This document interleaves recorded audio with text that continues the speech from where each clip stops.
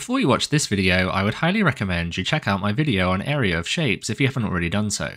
I'll put a link to that video in this video's description. In this video, we're looking at compound shapes. If you take two shapes and then join them together to make a larger shape, we call this shape a compound shape. Let's add some lengths onto this shape and work out its perimeter. To find the perimeter of a shape, we simply add up all of the lengths of the sides. So if we start up here in the top left and just go around the shape, we've got 5 centimeters, and we can add 7 to this, then add 6, then add 3, then we add 11, and finally we add 10.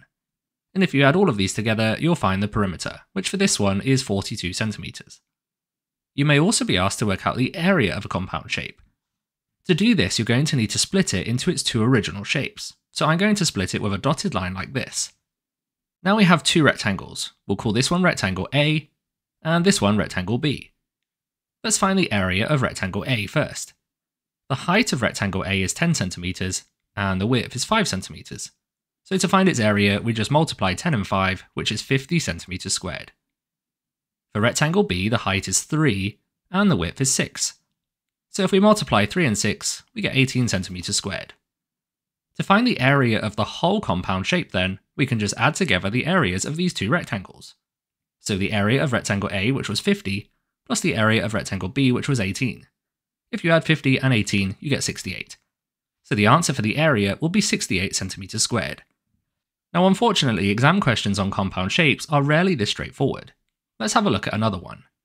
So if we take this compound shape here, and we'll try and find its perimeter. The first thing to notice is that we actually have two sides missing. We don't know the length of this side or this side. So to find the perimeter, we're going to need to work those out first. Let's start with this side here. This side is a vertical line. To find its length, we're going to look at the other vertical lines on the shape. I can see this vertical line here is 11 centimeters, and this one here is 6 centimeters. If I imagine bringing this green side across like this, so that it lines up with the blue side, I can now make a comparison between these. The total length of the blue and green sides must be the same as the orange side.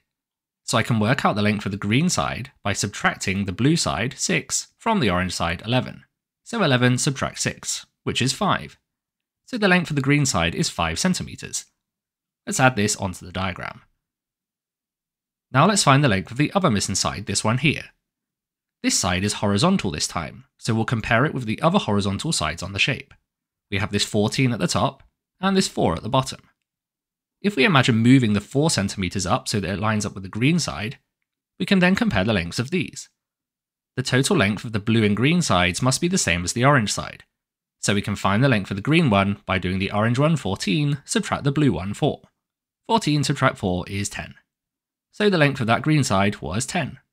We can put this onto the diagram as well. Now that we've found the lengths of the missing sides, we can calculate the perimeter just like we did before.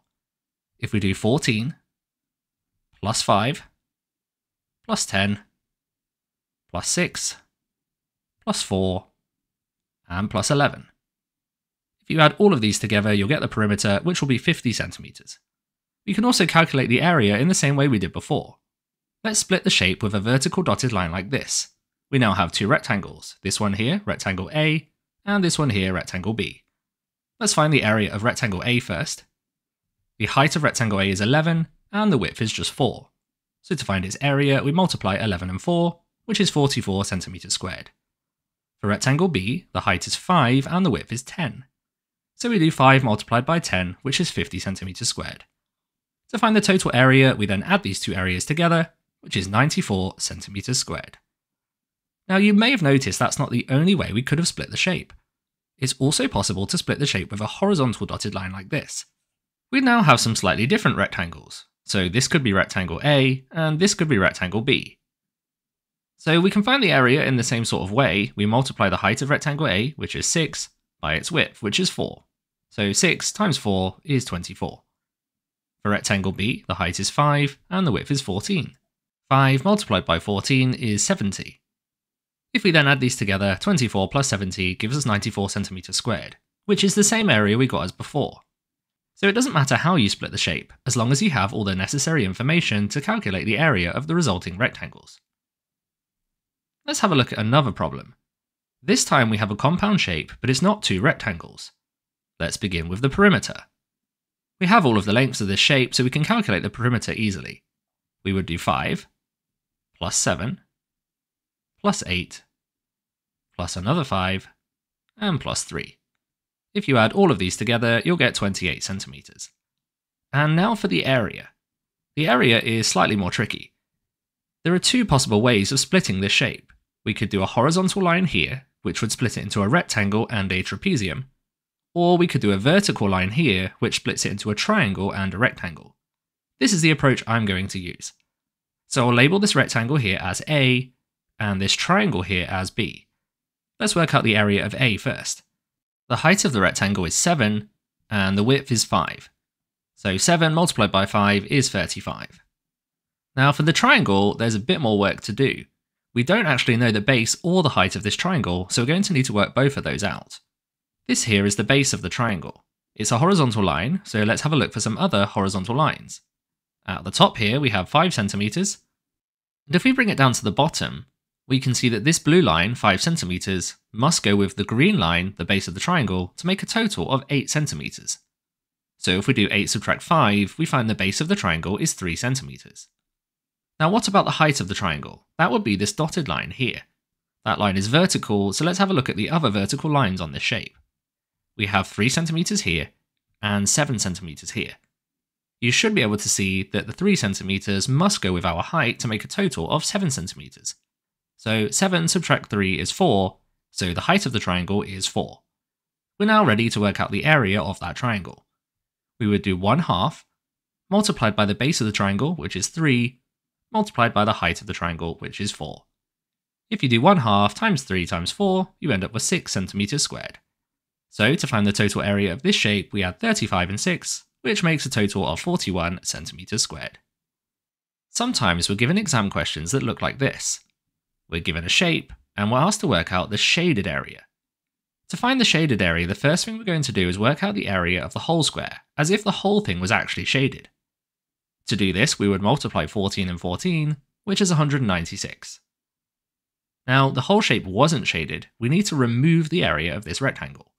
So we find the area of that rectangle by multiplying 4 and 6, which is 24, and then we subtract that from the area of the whole square. So we would do 196, subtract 24, which gives you 172. And that's the answer to this question. Finally, I want to look at one tricky exam-style question. For this question, we have this compound shape, and we're told its area is 95 centimeters squared, and we're asked to work out the perimeter of the shape. So in this question, it's slightly different because we've already been told the area. If we were to find out the area of this shape, we might split it into two rectangles like this. We could say this is rectangle A and this is rectangle B. We would then find the area of rectangle A by multiplying 10 and 8 together, which is 80, and then we would look to find the area of rectangle B, but there's a problem. We know the height is 3, but we don't know the width of this rectangle. We are told in the question though that the total area must be 95. We've already worked out the area of rectangle A is 80, so we could subtract this from the total area, so 95 subtract 80, which leaves 15. This means the area of rectangle B must be 15. So when we multiply its height, which is 3, by its width, we must get 15. So we can work out the width by reversing this process and doing 15 divided by 3, which is 5 centimeters. So the width of rectangle B must have been 5 centimeters.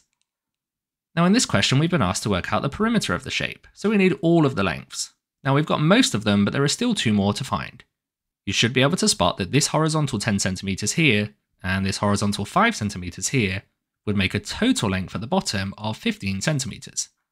Also, if we look at this vertical length here of 8, and this vertical length here of 3, we can find this line here by doing 8 subtract 3, which is 5. We now have all of the lengths for this shape, so we can work out its perimeter by adding them together. If you add 8, 10, 5, 5, 3, and 15, you get a total of 46 centimeters. Thank you for watching this video, I hope you found it useful.